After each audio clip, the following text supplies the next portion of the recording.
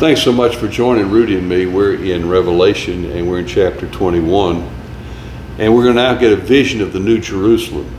And so there's the evil city that we've studied, the city that was represented as Rome then, and is basically the world system that is opposed to God. Now we're going to have a system that is made by God that we get to live in.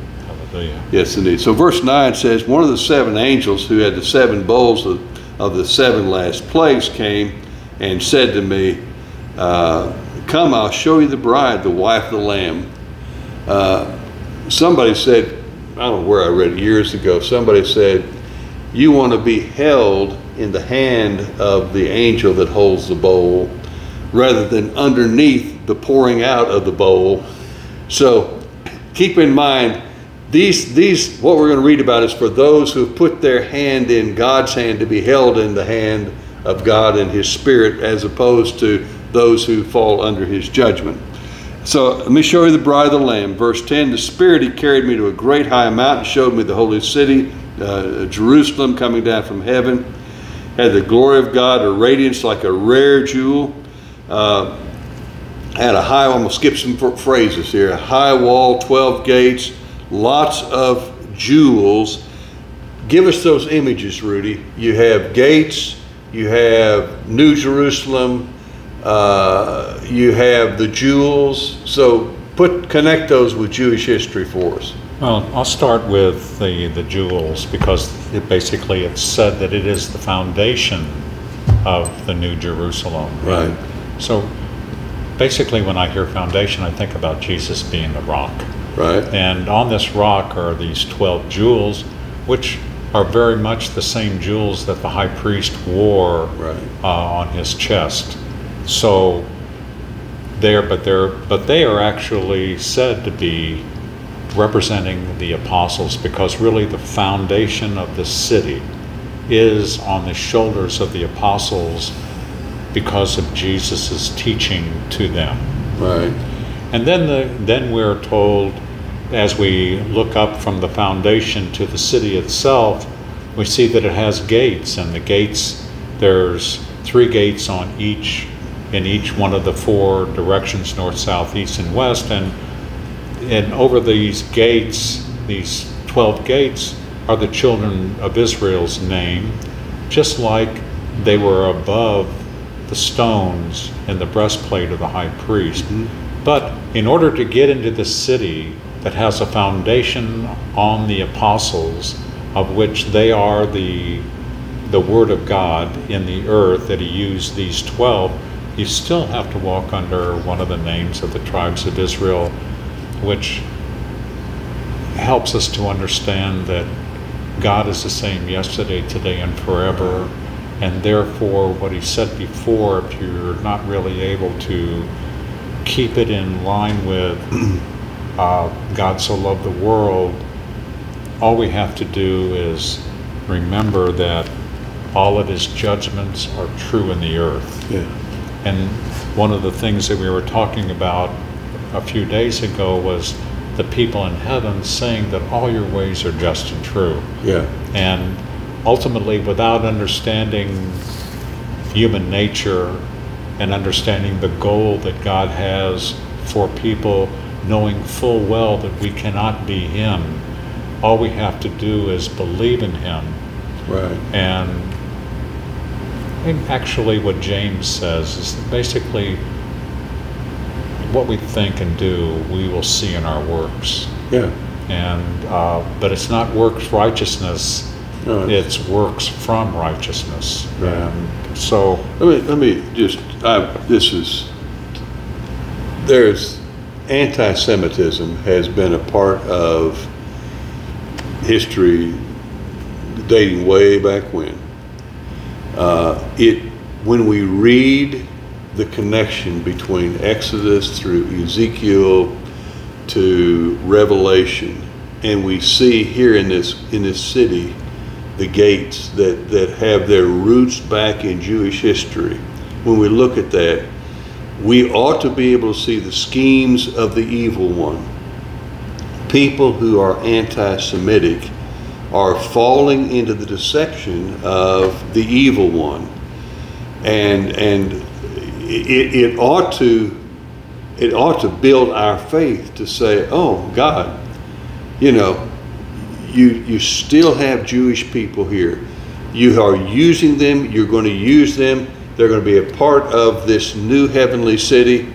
And we ought to, I don't know if I can say that well, we ought to see that as saying, okay, that is a testament, opposition. It's a negative testament, but it's a testimony to what God is up to.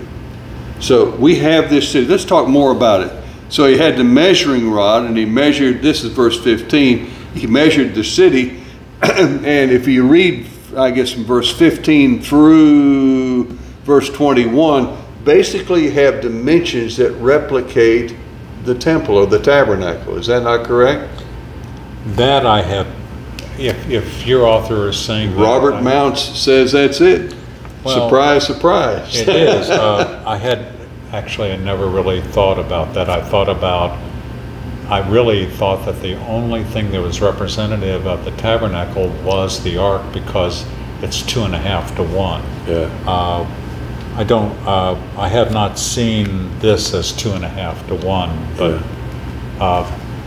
really, when I envision this, it's like 1,500 miles east and 1,500 miles west and 1,500 miles north. Right. And it's a cube, and I was like, right. Is this the Borg? Father, no, Star Trek.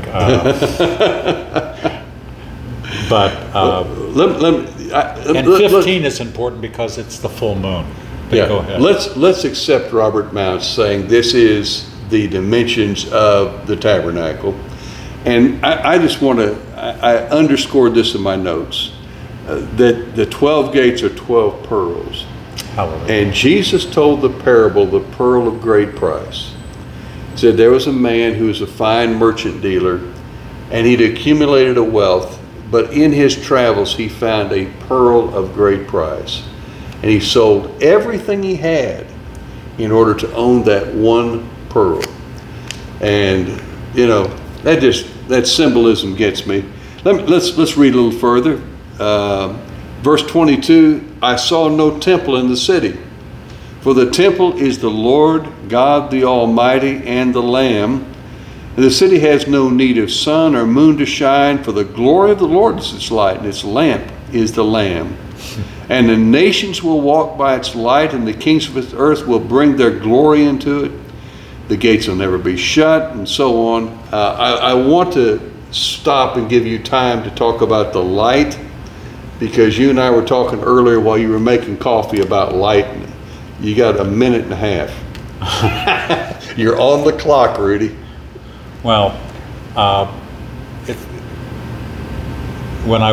remember when I was reading these verses over and over and over again years ago and even today, and I saw no temple in the city, and its temple is the Lord God, right, the Almighty and the Lamb, and the city has no need of sun or moon.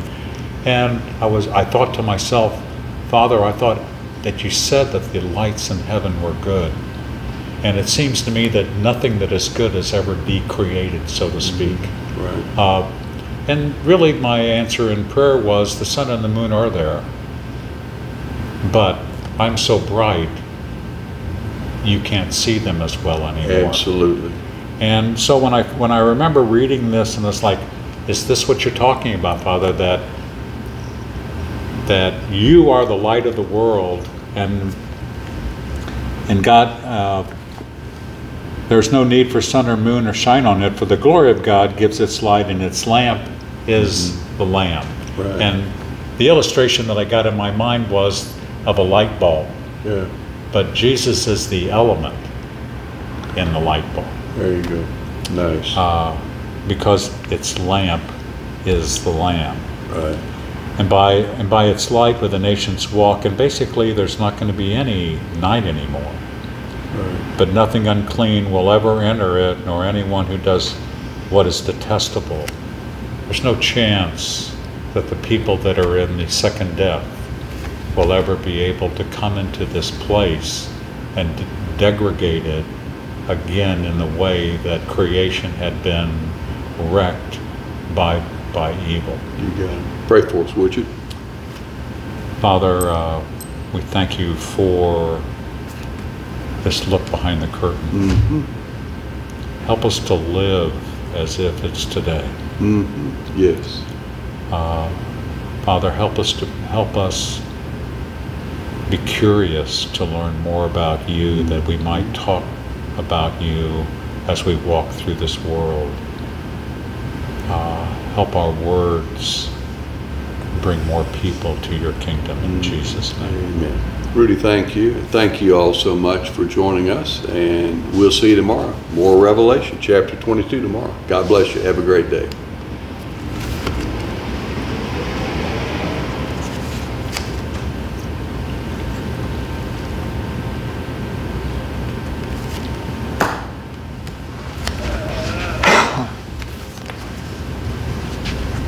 Was that 10? No, that was 9. We're getting ready to do 10.